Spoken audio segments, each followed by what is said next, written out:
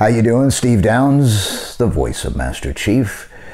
Ask me anything. So we opened that up a couple of weeks ago to take your questions, and you could ask me about anything.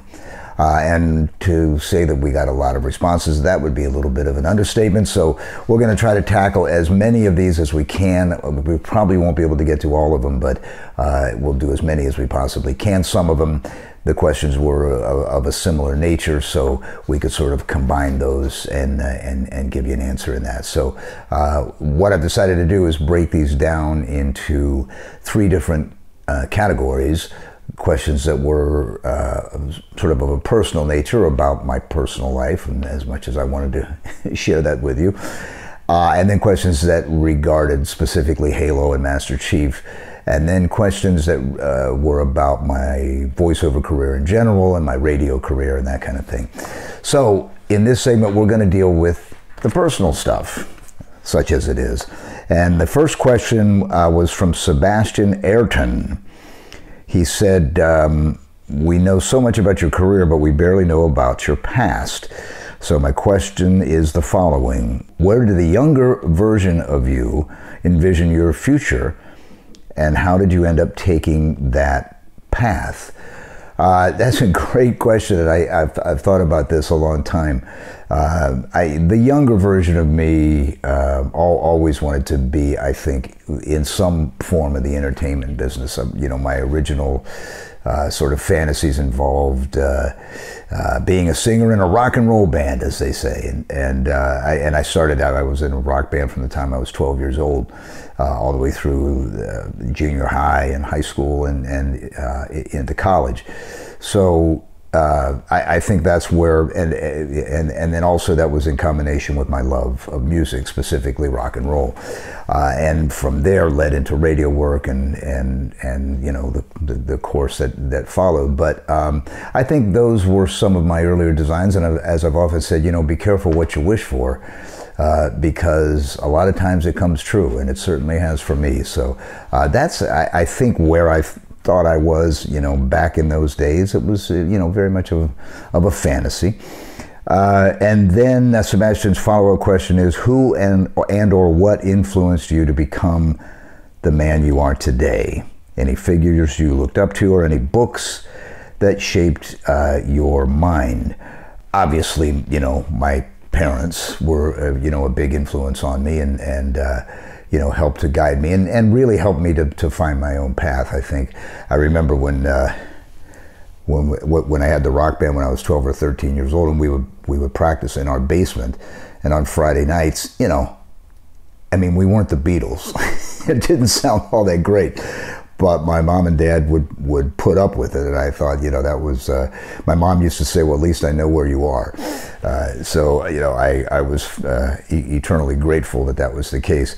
And in terms of influence, I mean, it really was, you know, when I look back and to think of my single biggest influence, or the person or persons that set the course of my life, it would be the Beatles.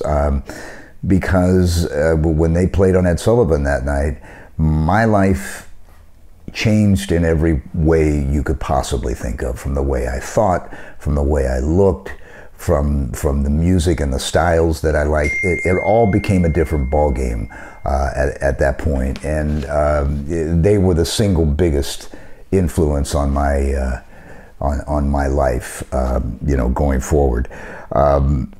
Books, you know, I started thinking about the very first book I can remember reading, something that was outside of what you had to read in school, was Hunter S. Thompson's Hell's Angels.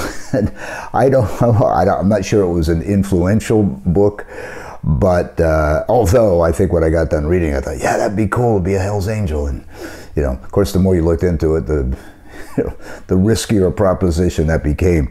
But much later on in life, a really big influence was Scott Peck's The Road Less Traveled.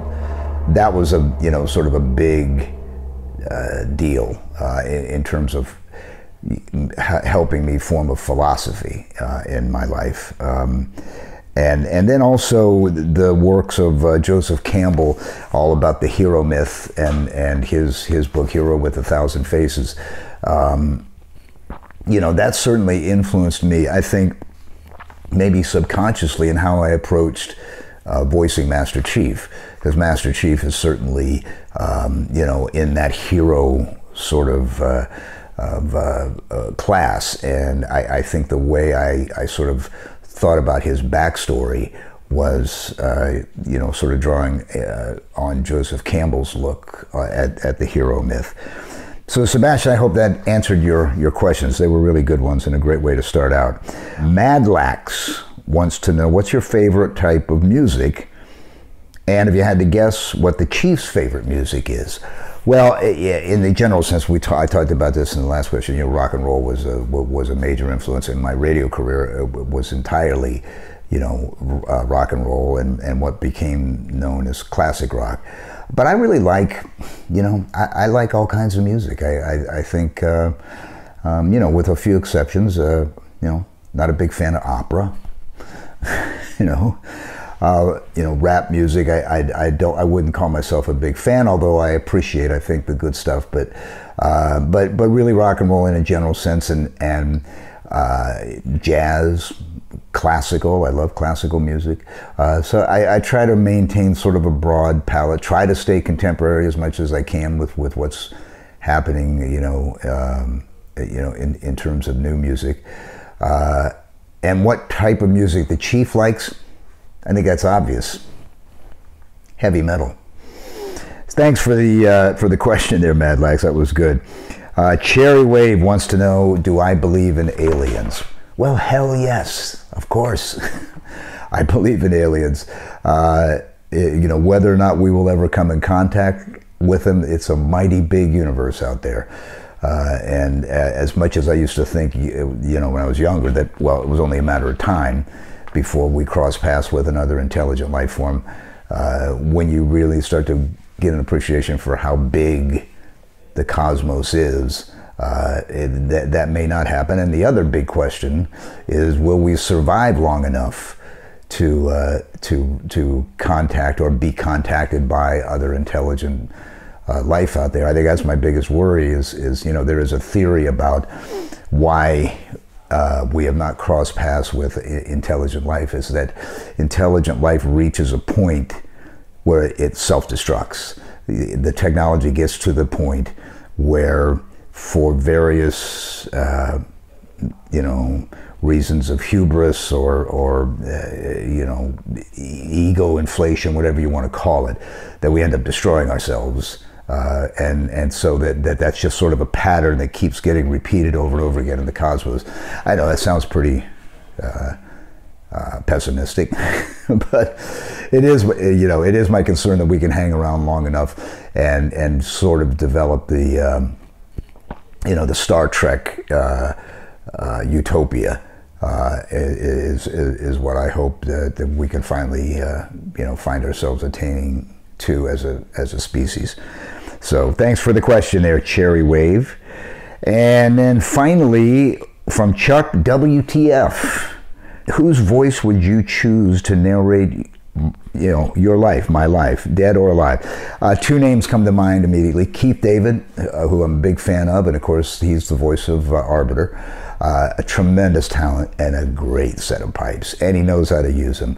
And also Liev Schreiber, actor, and also great voice talent. I love his work, especially in narration. So if that would ever come to pass, if either one of those guys were doing the voice work, I'd be quite pleased. So that's our first segment on Ask Me Anything. We will have a lot more. Thanks for tuning in. I do appreciate it. Chief out.